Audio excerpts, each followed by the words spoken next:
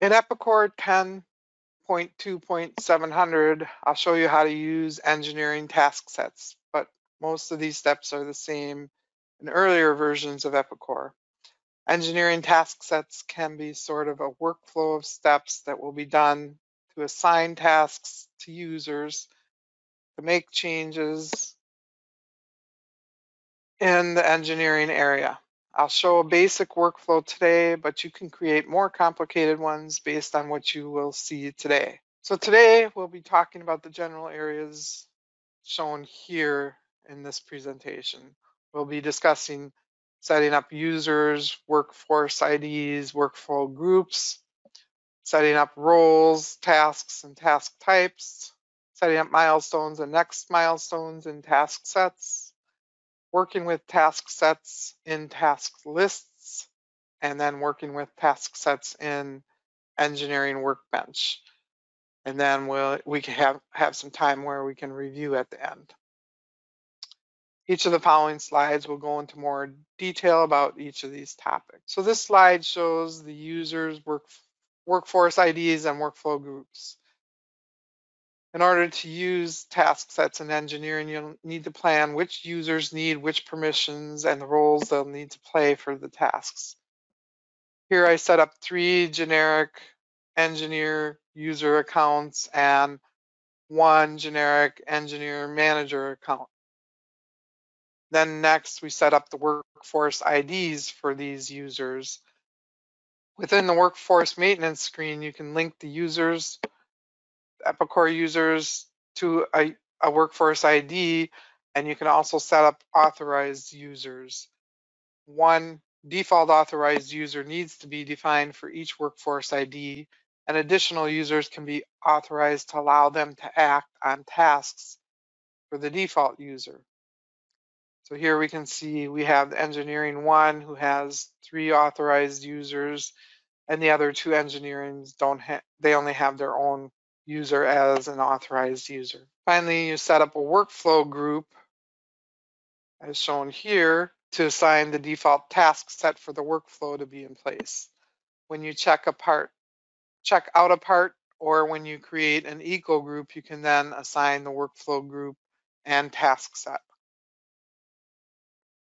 Here we can show that you can set up the workflow group and the task set when you check out a group. When you set up tasks and the workforce IDs, role codes should be assigned. Think of these as some type of levels of authority to do tasks. Epicor has included the different task types shown here in their training database, and you can add to them if required. You'll also need to create tasks. Basically, this is the task list I created for our demo today, and they will be each action, decision, or item that you need to process when you step through your engineering changes. You can decide if you want the tasks to be mandatory, if anyone can approve them, if you want alerts for creating the tasks and or completing the tasks. A priority can be assigned, which defaults to 50, and then the task type and the role code must be assigned. Next, you'll set up a task set by giving it a name and a description. Here, my description is Lunch and Learn Engineering, and a workflow type. The workflow type will be either ECO for engineering, CRM if you're using customer relationship management, help desk, or time and expense, because task sets can be used across those areas. Then you'll need to set up each milestone for the task set. Here we listed all my milestones, and then each milestone is automatically assigned a sequence code. You choose a task, choose the current stage.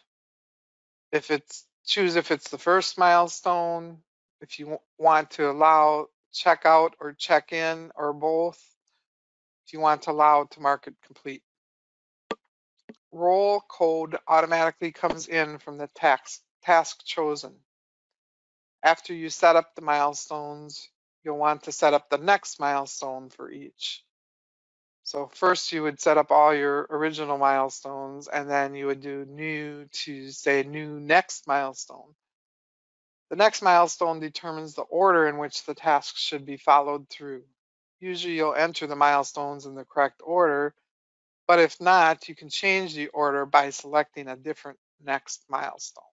Working with the tasks in task lists. Once an Epicor user has items assigned to him or her, he or she is an authorized user for the assignee. Tasks can be viewed and updated in the task list menu items shown here through production management, engineering, general operations. Then there's a task list. And for this specific user, you can bring up any of the tasks that are assigned to engineering one. And then you can work on completing it. And you can see the details of the next task, the next stage, and you can put in a reason code if you'd like. So you can see this information either in the detail sheet or the list sheet, and you can mark them complete on either pane and select the reason if you need it. Once the task is completed and saved, the task will no longer automatically be shown on the task list, but you can view previously completed tasks if you select actions and show all tasks. Similarly, we can work with task sets in Engineering Workbench. So once an Epicor user has items assigned to him or her, and if he or she is authorized user for the assignee, tasks can be viewed and updated in the tab in Engineering Workbench. First, you select the task in the tree under the Tasks Tree tab, and then you can move over to the Maintenance tab, which looks similar to what we saw in Task Lists, where you can choose to complete and put in a reason code, see the next code, etc. If you are an authorized user, you can change the assigned to down here if it's assigned to somebody that you're an authorized user for. Once the task is marked complete and saved or updated, the task will be updated in the tree view to show a green check mark. For example, these two are completed and the rest are not.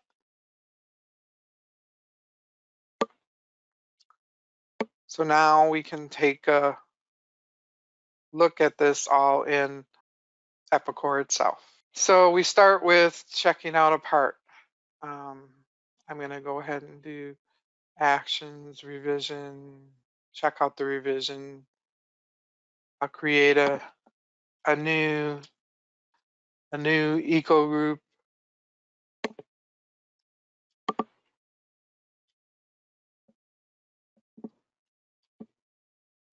And here's where we can say which workflow group we want to assign this to.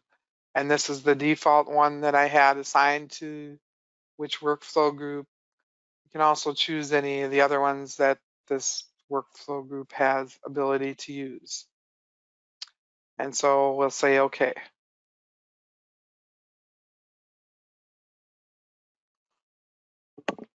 So now we can go to the engineering workbench and we're going to do a new revision.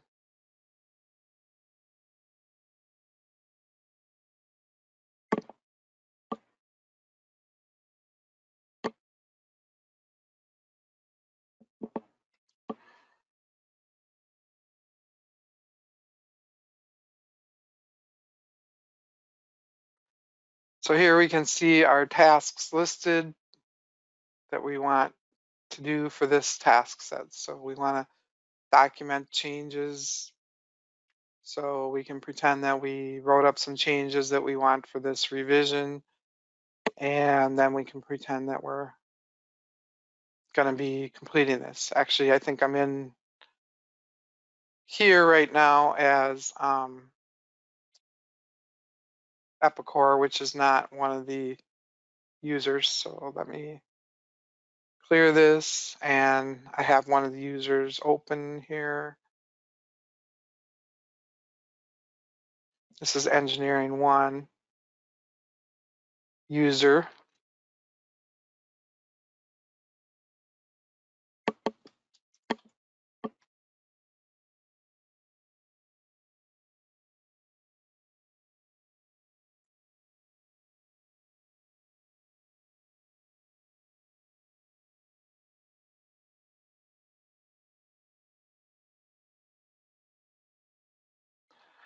So this is first task is assigned to the engineering 1, and engineering 1 could change it to assign it to somebody else who's related to, who's authorized for engineering 1. But it can also pretend that they're done with their document changes and click complete. And then you can either click update here or save here. And then you go to the tree view and you can see your first step is approved. Now, the second one is required, is approval by the engineering manager. So that's going to be grayed out because only the engineering manager can do that. I'm also signed in as the engineering manager. So here, once we open up the task list, which I had saved and recently used, we can see the information regarding the task, and this is sequence 20 and which part, and you can choose to, again, complete it, put in a reason code if you want to, which we don't have any reason codes set up, but then once you choose to complete it, you can hit save, and if you refresh, it won't be there anymore. But you can also look at show all tasks, and you can see any of them that were from today or previous days also for this particular user. Now, if we refresh an engineering workbench, we should be able to see also the tasks updated there from the engineering manager. And so the next task is to create bill of materials. So basically you can add any materials.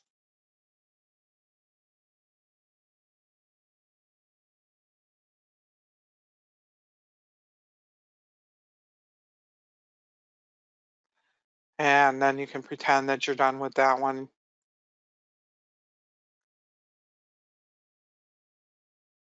Oh, we have to select it in the tree.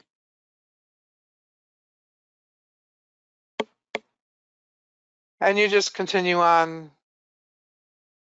with that and completing your tasks throughout the task list until you're completely done. Let me see if there's any questions. I don't see any questions so far. We can also look at the setup items if you'd like.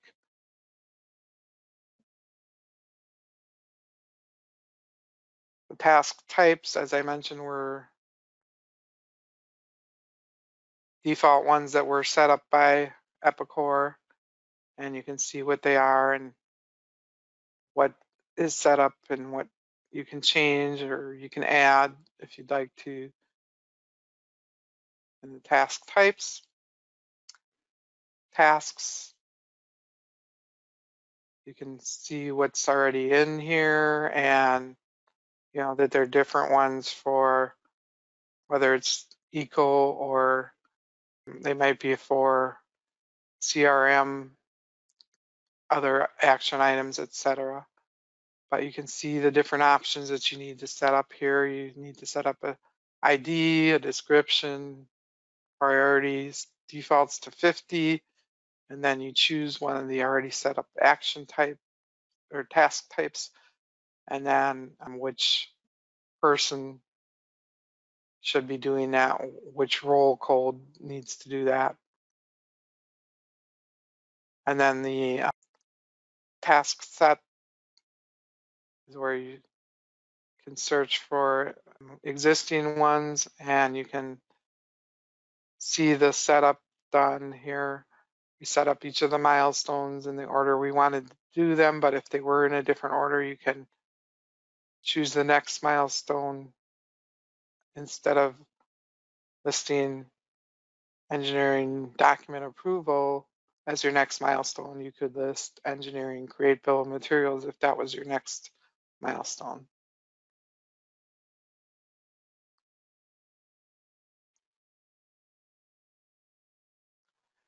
The workflow group and the workforce ID, we can see the ones that we set up previously.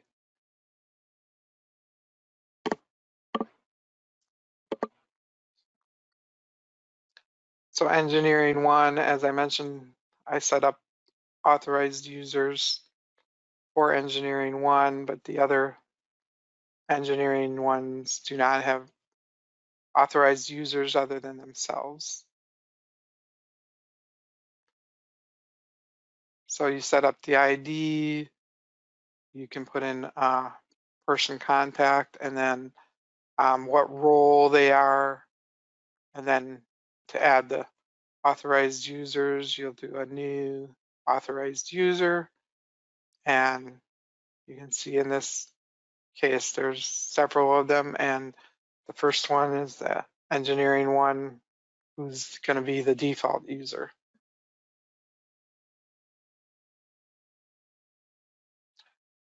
The workflow group,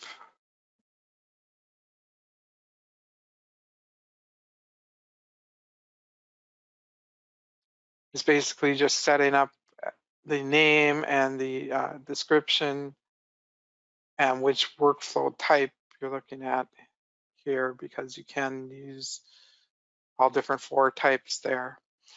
And then you can assign it a default task set based on the ones you had already set up in the system.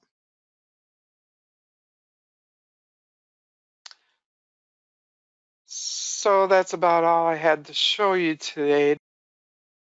So using the engineering task sets can be as complex as you need for your business. I hope you enjoyed our presentation today and continue to develop your own engineering task sets. As always, it's best to develop in a test environment so you can tweak the flow and responses needed. Well, thank you, everyone. I'm going to go ahead and end the meeting. I'm not getting any further questions. Have a great day.